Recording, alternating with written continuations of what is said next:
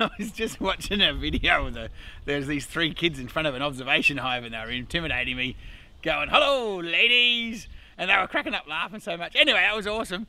So anybody out there that's got some of that sort of stuff to send in, that was bloody good fun.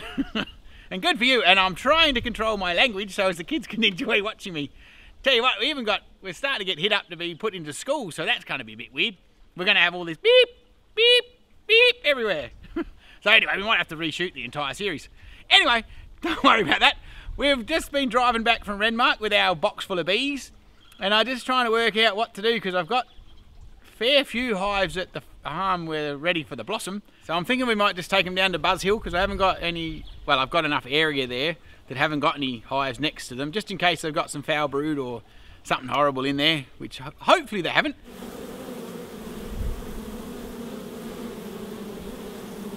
So I've been rummaging through the shit heap. What did that dear old man call it? He's got the graveyard. I've been wondering, he's actually had a decent name for it. I've just got junk. So anyway, we've been rummaging through stuff and I found this is a base of an old shuttle. And I'm not 100% sure what the hell I was doing with that, but anyway, waste not, want not here at the recycle camp. So I'm going to use this as the artificial roof for our box. I've got some old tin that we're going to screw to the artificial framework, artificial roof, floor, I don't know. Would it have to be a roof now, wouldn't it? Because it was a floor, now it's going to be a roof. Would that mean it's upside down? A bit like me, I'm upside down. This is a little bit of rough. This might be a bit of rough insulation. I'm just having an alternative plan in case putting them in, taking them out of the box they're in, doesn't actually work out in the short term. We'll take a hive with us, but we'll just, this is the alternative to if that goes to shit.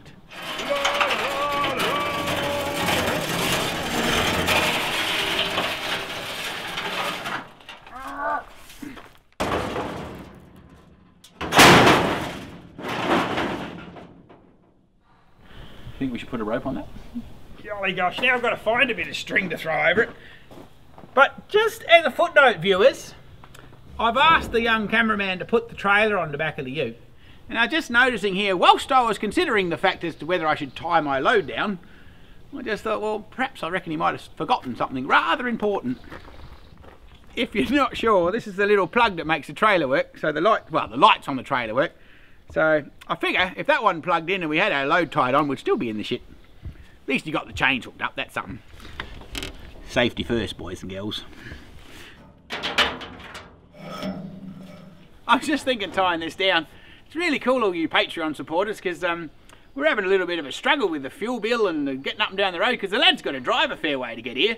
And so it's bloody awesome. Cheerio to you, so you never know, we might actually be able to put a bit more of the shit together to have a laugh together.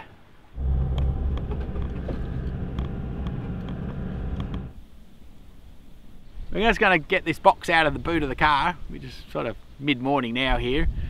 And we're just going to have a bit of an interpretation as to whether we get organised and take them out of the box and put them in another bee box, a real bee box, or whether we leave them in their own box. So I will be letting you be the judge of what's a good idea. So remember to shout loudly so we know what we're doing. Ho, ho, ho. Holy shit, can you hear that? That might be just a little ambitious. Shh, don't tell them we're here. Oh, my poor old tailgate. The other day, I bloody had it down and I was reversing around down over it. Well, yeah, here somewhere, I can't remember exactly, but I was reversing and I bloody backed into with a tree. And of course, I bent the jolly hinge.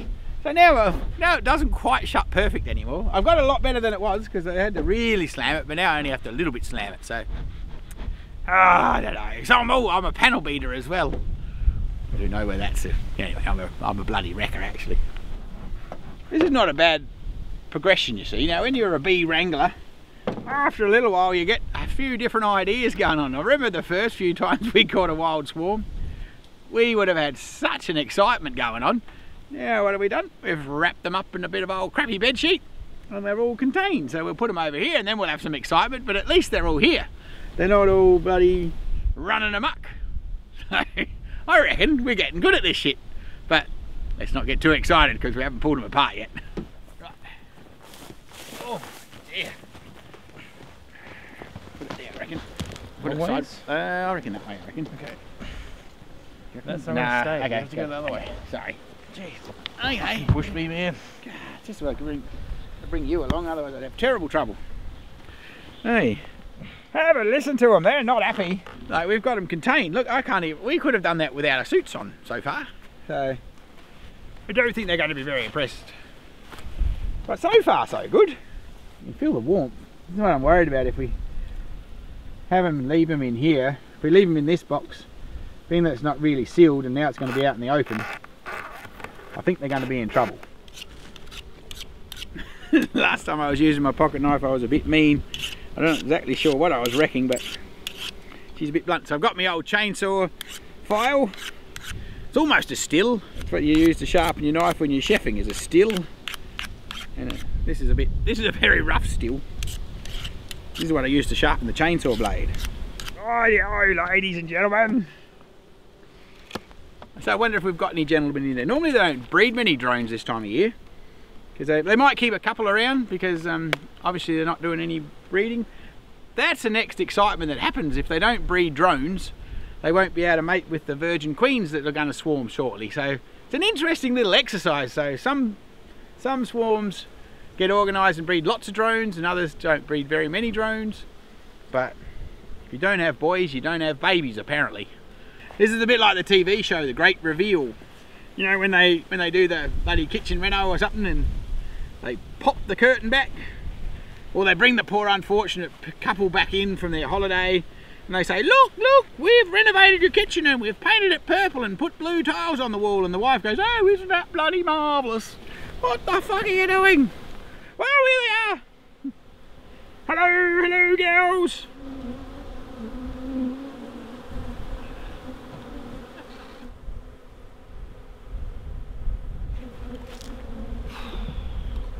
I don't know, I don't suppose they can really stay in this box, really, can they?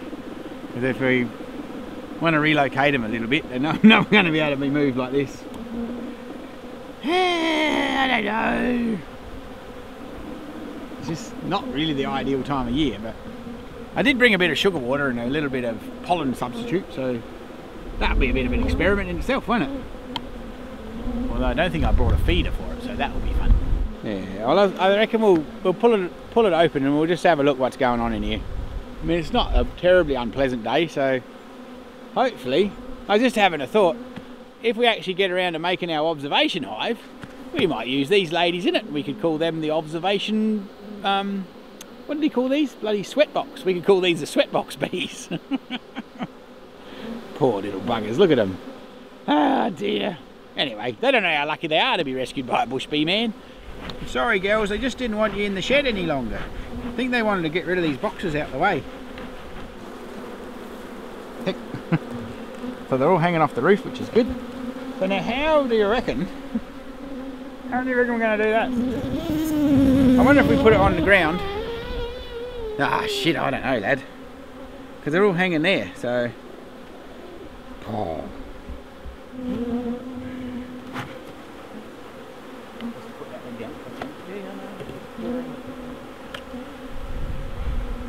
Oh, look at that lot. Holy shit balls.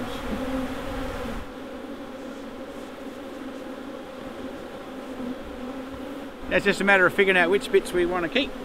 We want to keep some of the honey for them so they got some stores. Definitely. But I reckon as long as we get enough moved, even if we leave some of it, like leave it here for them to get cleaned up. But exactly where to from here. I wonder if we tip it right over. Would that be better? Like put this out the way and then tip the whole thing on its back.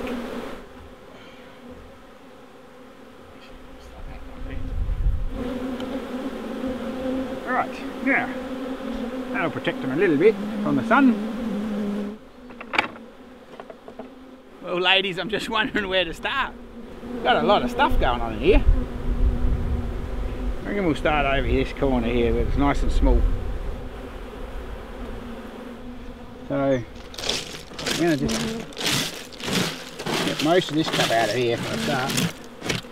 These little ladies are going to just shake on the sheet over there, because you don't really want them to be in the dirt, because if they get in the dirt it doesn't do their bloody little bodies any good, and then they can, well usually they don't, Usually they don't live too flash if they've been rolling in the dirt.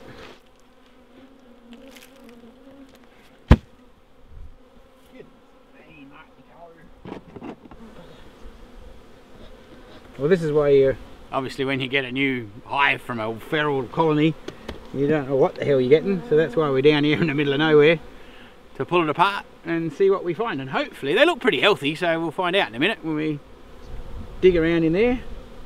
There's a bit of a senior mature hive beetle running around in here. That's not a good thing. Go, they're tough little fuckers. Goodness me.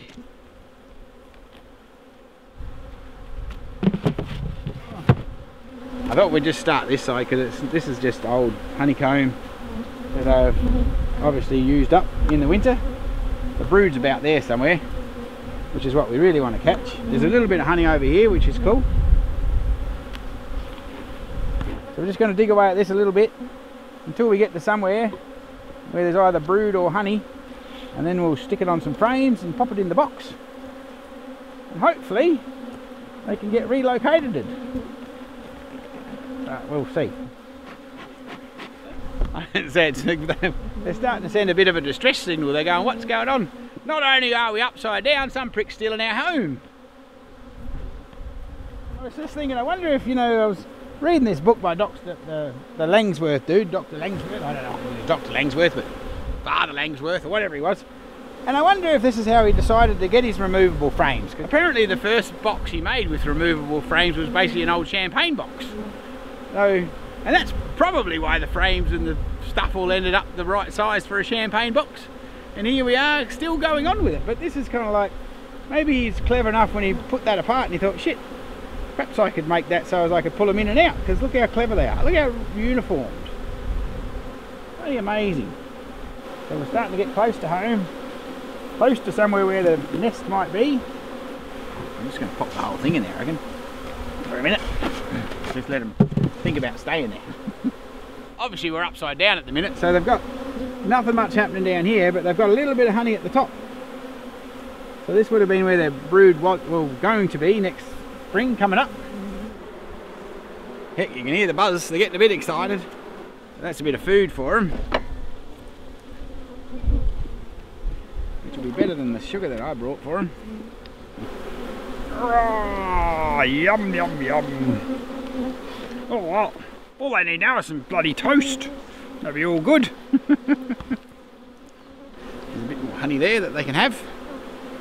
We'll stack all this in here, so then they'll figure it out later on, clean it all up, make it all nice. At least that'll give them some food. Just see if the lady at the moment doesn't bloody try to make a run for it. That'll be really crap. Otherwise we'll be...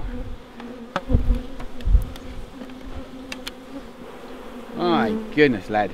This is turning out to be a lot bigger hive than I'd expected, so I'm thinking, being that the weather's sort of just going to turn nasty here again, and we're running out of time, and I'm not going to have time to actually get this done before we get too cold. So I'm reckoning what we're going to have, if we just have a little bit of a look at the brood, since we've got it upside down and we've stirred the poor little buggers up, we'll have a little bit of a look to make sure they're not diseased, and then I reckon we might just tip it back up, sit it back up here, and we'll come back in I don't know, 2 or 3 weeks time when it's a bit warmer, because it's still a bit early in the season for doing this sort of thing, and they seem like such a cool little box of bees. I don't want to kill them just for the sake of them doing it today. So if that's all right with you viewers, we're just going to have a look at the brood, and then we're going to put it back together, and we're just going to seal it up a bit so they've not been attacked by the weather. That's why we bought that crazy roof that you saw earlier. And yeah, I reckon that might be the best course of action for this particular project. You can see the broods going on down here. Look at that, that looks bloody beautiful. I don't want to kill her because it's probably going to be a nice queen, I reckon. See how she's got a nice circle going on here? She's mixed it up a bit, she's left the panel in there, and she's got a really good lot at the front. I can't see any bad black smelly shit, so, or any chalkboard. I mean, you won't really know until we completely pull it apart. But like I said, it's, oh, look at that. She's too nice to risk, given the weather at the minute. We'll just stack her back together, and I reckon, being that this weather's bloody not being kind, and she looks like she's bloody beautiful, we don't want to lose her, so I reckon we're just going to do that. And we'll figure it out another day. I reckon we're just going to tip the wax on the sheet. But I might actually use the wax to mend the box. How crazy would that be for a thought? I don't know. That could work, couldn't it? Not too bad. We'll leave that bit of vent over there. We might block this corner up so as that the bloody wretched moths can't get in here too easy. So we'll just poke a little bit in here just to sort of give them a bit of a fighting chance. Hopefully though, I don't know whether that will work or not, but I'm thinking I just don't really like this huge hole here with give them a bit of a draft. The rest of it's not bad, and I'm sort of wondering whether to fix it up with their own honeycomb like that. Would that be too bizarre? Look at that. Might have come up with a whole new system. A little bit of let's mend my box with my boxes. Let's mend it with their own resource. Oh, mind you, they might tell me to get fucked too. Mind you, this isn't going to be their long-term home. This is just until the weather warms up a bit. Well, we'll cart it over there. This is my artificial roof. I don't think the girls will be too stressed out, but I don't want them. All we need to do, if we haven't had a bloody rain in like 6 months, but if we might luck, we'll get a blooming 2 inches of rain and drown them, and after all this effort, that'll suck. Because I actually want to keep these lot. Girls, what's going on? Up. Yep, that's not very stable. They're not very impressed with this idea.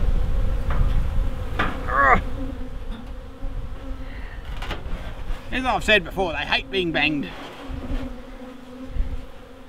We get a bloody big rain. I mean, I've had them in a tree. We're going to have a look at one I've got in an old tree stump that I cut off the top of that. Well, you probably saw that on Facebook, that bloody thing. We might go and have a look at that. They got no real roof. I don't know whether this is stupid or not. It's a day of decisions today. The cool thing is about this is, well, or the bad thing about this is you all get to see us make these decisions. And we're not really sure whether they're right or wrong ourselves until we find out later on. I brought some corrugated iron, as you saw earlier as well, and I'm just thinking whether, I don't know whether that would get enough lift and she'd take off like a sailboat.